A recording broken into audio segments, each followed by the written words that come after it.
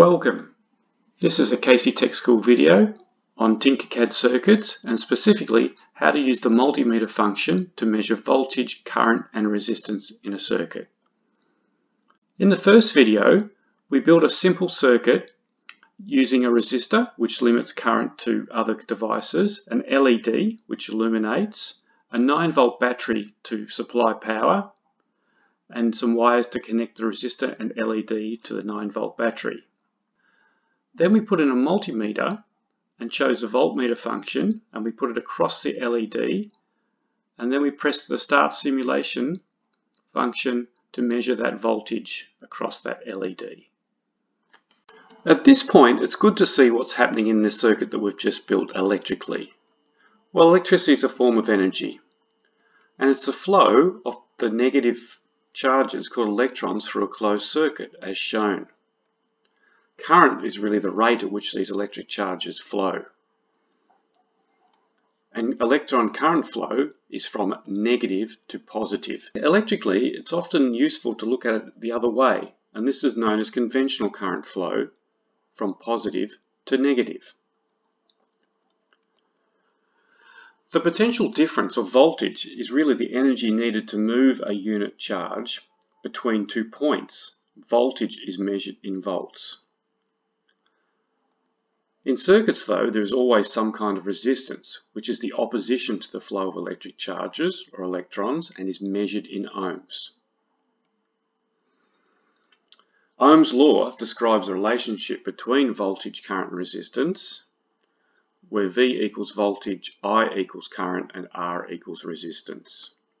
If the resistance is increased, the current decreases.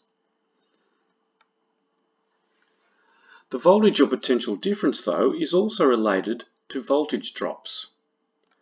In our circuit, the potential difference across the power supply or battery supplying the circuit is 9 volts and is measured in reference to the 0 point or the negative side of the supply.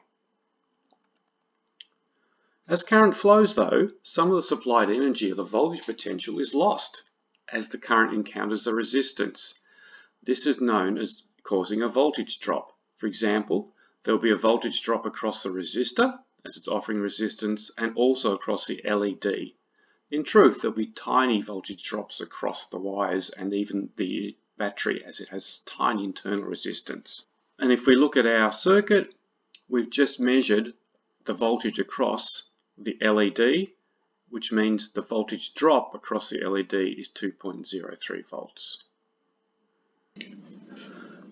Now we're going to connect another multimeter up and also use the voltmeter function. The voltmeter is always the default, as you can see here, but we can also choose the ammeter function or the resistance function.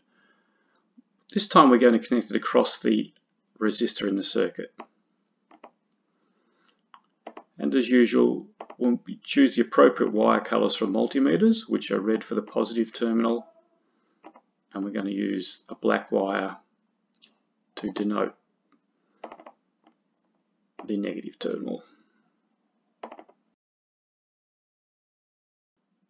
I've also connected this multimeter across the resistor, and there's some very good reasons why we connect a voltmeter across a component. Voltmeters have an extremely high internal resistance, which is important because we don't want any current coming from the real circuit to be diverted through the meter itself. If we look at this animation, the large arrows denote current flowing through a device. A tiny amount flows through the meter, as denoted by the small arrows. This shows that the meter is really then just measuring across a component. If we affect that current going through that component, well, then it affects the voltage reading. Now, if we look at the circuit now, I've connected up a multimeter, but in ammeter mode. This is the multimeter at the top. You can see, though, it's connected slightly differently. While the voltmeters below across the LED and across the resistor are connected in parallel with the component we're trying to measure, ammeters or multimeters in ammeter mode must be connected in series, meaning they must become part of the circuit as shown by the mouse. If I then click start, we can see a measurement coming up. In this case, although it's in ammeter mode, measuring amps, Because it's an electronic circuit, generally we measure milliamps or thousandths of an amp, and we can see we've got 14.8 milliamps flowing through the circuit. Multimeters in ammeter mode must have a very low internal resistance to ensure that all the current in the circuit flows through them. Here we can see the large arrow denoting the full current, which is going through the ammeter, which is placed in series with the other circuit components. Okay, now we're going to use the ohmmeter function or the resistance function of our multimeter. You can see from the circuit I've connected a multimeter across the resistor just like I'm about to measure voltage.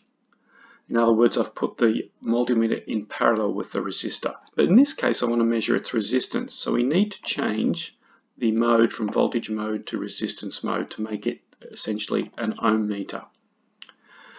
Now to measure this resistance though, we need to disconnect one of the wires so to ensure there's no voltage or power going to the component, in this case a resistor, that we want to measure. So I'll just get rid of that wire temporarily by using the little rubbish bin or delete. And now I can hit start. And we can see there's 470 ohms across this resistor.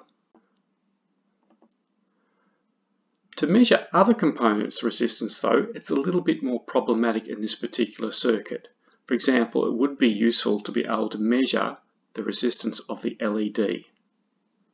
However, different devices exhibit different resistive properties. In regard to resistance, most devices can be classified as being ohmic or non-ohmic.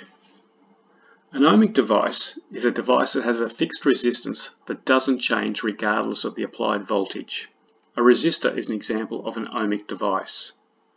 And we can really only use multimeters to measure the resistance of an ohmic device. In the previous example, to measure the resistance of the resistor, we disconnected the wire between the LED and the resistor first. This essentially disconnects the 9-volt battery from the circuit. The reason we do this is that the ohm meter has its own internal battery which supplies current to the component under test. In this case, you can see the current coming from the multimeter through the resistor. Essentially, it's measuring its current.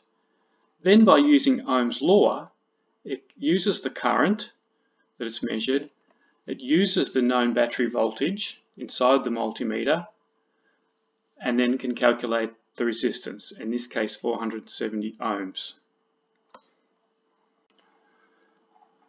A non-ohmic device, however, has a resistance which varies with the applied voltage. If we change the voltage, the resistance will change. Examples of this include an LED and also things like light bulbs. So really, we can't use a multimeter to measure the resistance.